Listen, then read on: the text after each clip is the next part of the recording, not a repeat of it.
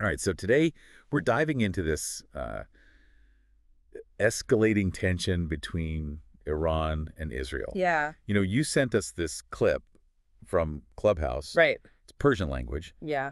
but there's this expert, and you want us to kind of unpack what they're saying. Yeah, get past the headlines. Yeah, like what's really going on? Absolutely.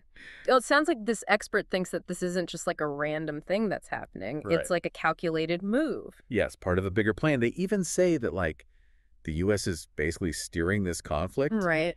and that Israel's kind of like the manager on the ground. Right. It's a wild theory. Yeah. They call it a strategy to establish a new world order in the region. Yeah. A new world order that they call the Heartland. The Heartland. Yeah. From North Africa to the Persian Gulf.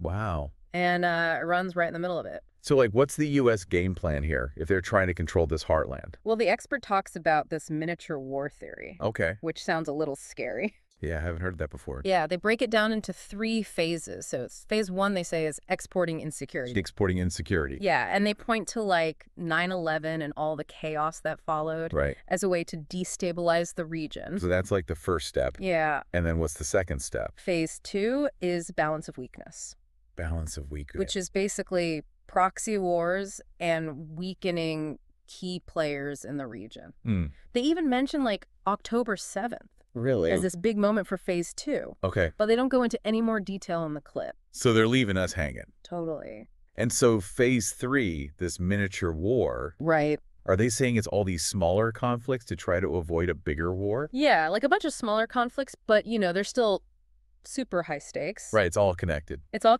like a pressure cooker, right? Right. And it's interesting how this expert uses all these metaphors, like, they talk about childbirth and Hmm. ripening fruit, Okay. the planning of strategists. Yeah. Like all this takes time. So they're saying what we're seeing now is all part of this long-term strategy. Exactly. It's not just random events. Not at all. So where do they see this miniature war going? Like, how does it play out? Okay, so they outline a couple of scenarios. Okay. One is a decisive strike, Okay. like a quick, overwhelming attack by Israel. Wow. But they don't think that's super likely. Why not? They say it wouldn't really benefit the U.S. in the long run. Interesting. Okay, so what are the other scenarios? Okay, so there's this tsunami of violence, Tsunami violence. which would be like powerful attacks and then smaller conflicts kind of at the same time, Okay. designed to wear down Iran. So like a multi-pronged approach. Yeah, and the expert seems to think this one is the most likely scenario. Really? Okay, what else? There's also silent erosion, basically Uh-huh. just ongoing conflict and internal pressure. To like weaken Iran from within. Exactly. Okay, that's a little scary too. And what was that last one? Yeah, the calm before the storm. Oh yeah, that's the one that kind of freaks me out. Yeah. It's like a fake peace before everything blows up. Right. And it's interesting how this expert keeps saying the U.S. is like calling all the shots. Yeah. Like they're the puppet master. They even say that, like, Netanyahu's a pawn in the U.S. game. Wow. Like, the U.S. wants a powerful Israel Right. to secure their interests and to basically sideline Iran. And I noticed the expert uses a lot of metaphors. Oh, yeah. Like they talk about shooting an arrow Right. and leaves falling in autumn, which I think they're referring to the Iranian month of Abam. Right. So I feel like these metaphors are giving us some clues Definitely. about like the timeline of the conflict. Yeah, I think they're saying we need to be paying attention. Right. That things could get worse soon. Yeah, like in the coming days or weeks. Right. And they're saying that the U.S. is basically trying to provoke Iran Yeah. into like making the first move. Exactly. So they have an excuse to escalate.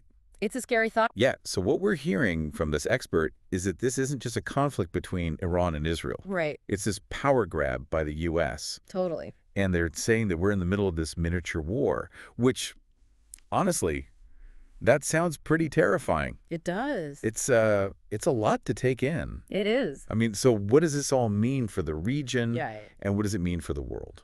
It's definitely something to think about. It is, and we're going to keep unpacking this in the deep dive. Absolutely. This is way more complicated Oh. than it appears at first glance, so stick with us.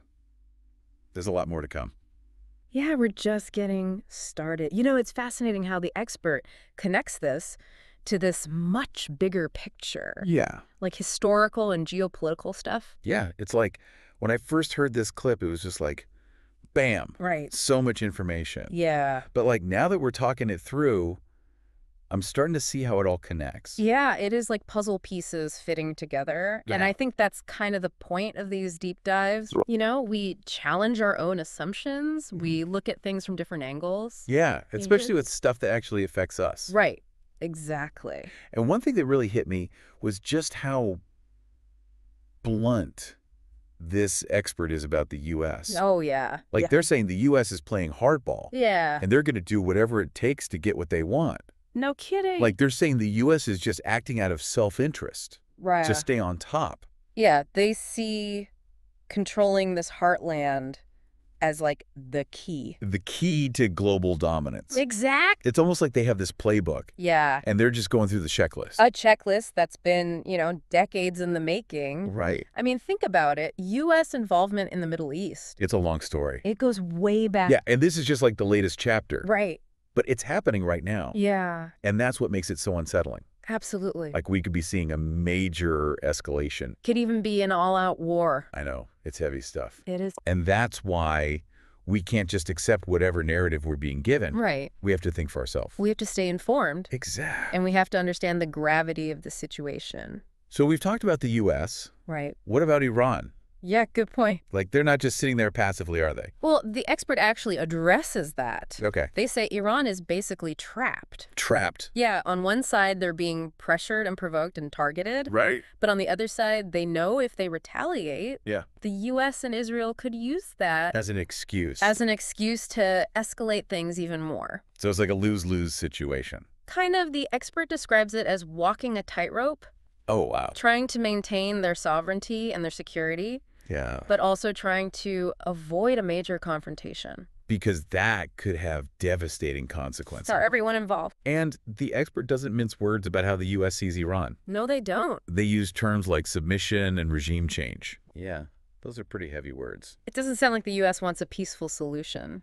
I think that's the point the expert's making. Yeah. The U.S. sees Iran as an obstacle. An obstacle to their goals. Exactly. And they're willing to do whatever it takes to remove that obstacle. And that's a little scary. It is. It's a scary thought. To think that the U.S. might resort to, military intervention or something. Right. And it all comes back to this idea of power. Yeah. The U.S. wants to maintain its dominance. And they see Iran as a threat. Yeah, a threat to that dominance. Honestly, listening to this expert makes me feel a little uneasy. I get it. It's like the whole situation feels so fragile, Yeah. and the potential consequences are just terrifying. I know it's easy to feel overwhelmed when we're faced with stuff like this. Right. But, even in dark times, knowledge is power. That's true. So I think the best way to combat that fear Yeah. is to stay informed, Right. think critically, Yeah. and to talk about these issues. Openly and honestly. Exactly. I agree. The more we understand about what's going on, Right. the better equipped we are to make good decisions. To hold our leaders accountable. And to work towards a world that's more peaceful and more just. Yeah, I couldn't agree more. That's what makes deep dives like this so important. Yeah. It's not just about understanding one conflict. It's about empowering ourselves To be active participants. to shape the future that we want. So let's zoom out for a second. Okay. We've talked a lot about this big picture. Yeah, the geopolitical stuff. But what about the human cost of this conflict? Oh, that's a good point. It's easy to lose sight of that Yeah. when we're talking about things at this level. Right. We're talking about real people whose lives are being turned upside down, Yeah, families being torn apart, lives being lost. communities devastated. And that impact lasts It lasts a long time. way after the headlines fade away. And it's not just the direct victims of violence. Right. It's the psychological toll, The fear, the uncertainty the trauma. that can affect people for generations. Yeah. We can't forget about that We have to acknowledge it and address it. if we actually want to create a more peaceful world. So where do we go from here? Yeah, that's the big question. Like, what can we actually do to make a difference? It's easy to feel powerless, right? Oh, When you're looking at something this big. So what can we do? Well, I think the first step is what we're doing now. Staying informed. Exactly. The more we understand, Yeah. the better decisions we can make, Right. and the more effectively we can advocate for change.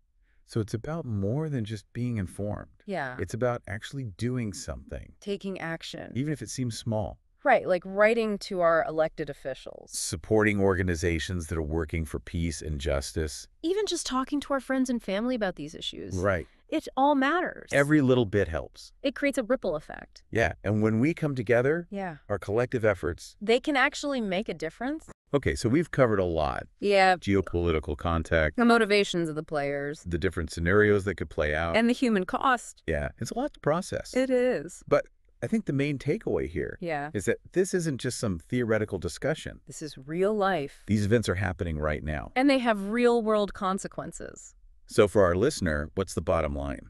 I think the biggest takeaway is that this conflict is much more complicated than it seems. Right. This isn't just some regional dispute. It's about power. It's about control. And ultimately, it's about the future of the world. And it's still unfolding. Yeah. It could escalate even further. So stay informed. Think critically. And keep having these tough conversations. Exactly. The more we understand, Yeah. the better prepared we'll be. To navigate these uncertain times. And to work towards a better world. You know, something the expert said really resonated with me. Oh, yeah. It was about truth and reconciliation. Yeah. It got me thinking about how we move forward from conflicts like this. Yeah. How do we heal? How do we build bridges? It's a long process. It is. And it's difficult. But it's crucial. If we want to break this cycle of If we violence. create a lasting peace. Yeah, it takes time. And it's hard work. It's so easy to just blame the other side. Right, especially when things are so intense. Yeah, you just want to point fingers. It's a natural reaction. But it doesn't help. No, it just makes things worse. Keeps the cycle going. Exactly. So we have to try to understand, Be sure to empathize. even with people we disagree with. That's the only way to start healing. And to build a future where peace is actually possible. It's the only way. You know, this expert makes it sound like the U.S. is the only one pulling the strings. Yeah. Like they're the only ones responsible. Right. But is it really that simple? Well, the world's a pretty complicated place. Yeah. There's a lot going on. So maybe we're oversimplifying things a bit. It's possible. But you can't deny the influence the U.S. has. No, absolutely not. And historically, Yeah. they've been involved in the Middle East for a long time. For a very long time. And their actions have definitely shaped the situation today. For sure. Think about the Iraq War, Yeah. Afghanistan. All the different regimes they've The supported. list goes on and on. And all those interventions. Yeah. They've had consequences. Some intended, some not. So, yeah, other actors have their own agendas. Of course. But the U.S. has played a role They've created the conditions. for this conflict to happen. Exactly. And this idea of a new world order. Yeah. What does that even mean? What kind of world are we talking about? If the U.S. is trying to reshape everything, What does that mean for the rest of us? what happens to global stability, International law. human rights? These are the big questions. Yeah, decisions being made right now. The actions being taken They're going to have consequences. are a long time. They'll echo through history. So we need to be aware. We need to be engaged. We need to think critically. Yeah, we can't just sit back and watch We have to participate. in shaping the world we want to live in. Exactly. I know it feels overwhelming, It can. but we're not powerless. We have voices. We can advocate for change. We can speak up for what we believe in. And maybe, Get me. if we work together, Yeah. we can actually tip the scales, Toward a better world. a more just world. A more equitable world. That's the goal. That's what we're fighting for. You know, the expert talked about this new world order. Yeah. But what kind of world order do we actually want? That's a great question. What values should we prioritize? What principles should guide us And how do we work together? to build something better? Those are questions we all need to think about. Absolutely. Because the future isn't predetermined. It's up to us. It's what we make it. Through our choices. Our actions. Our hope. So keep thinking about these things. Stay curious. Stay engaged. And stay hopeful. I think we've done our part. We've shared what we learned. Now it's up to you What will you do? with this information. How will you shape the future? That's it for this deep dive. Thanks for joining us. We'll see you next time.